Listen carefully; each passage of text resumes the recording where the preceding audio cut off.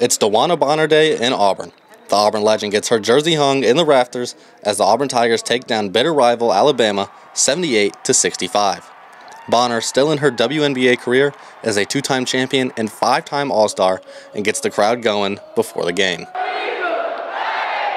Jemiah Mingo Young against her former team gets this three to go, and the Tigers are out to a quick 10-0 lead.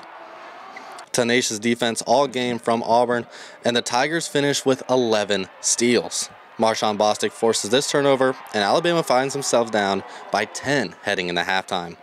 The Tide regroup at the break and surge in the third to take a 1-point lead.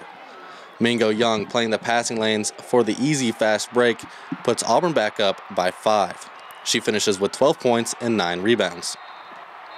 Sydney Shaw getting it done on both ends of the court. Gets the three ball to go from good ball movement.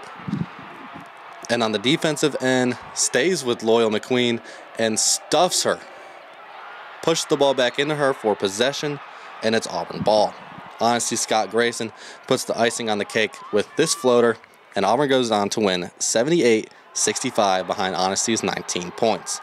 Here's what Coach Jay had to say about what went right for the Tigers against Alabama. We prepared really well. Our team was focused. I felt like they were locked in. I felt like they came out and set the tone. We wanted to set the tone, and I felt like we did. And normally we do that on the defensive end, but I felt like it was on the defense and offense. I was really pleased with our execution early. Offensive execution early in the ball game. Auburn moves to 13-6 and 2-4 in SEC play. Next up for the Tigers, Georgia comes to town next Monday, January 29th, for the We Back Pack game. For Eagle Eye TV, I'm Zach Card.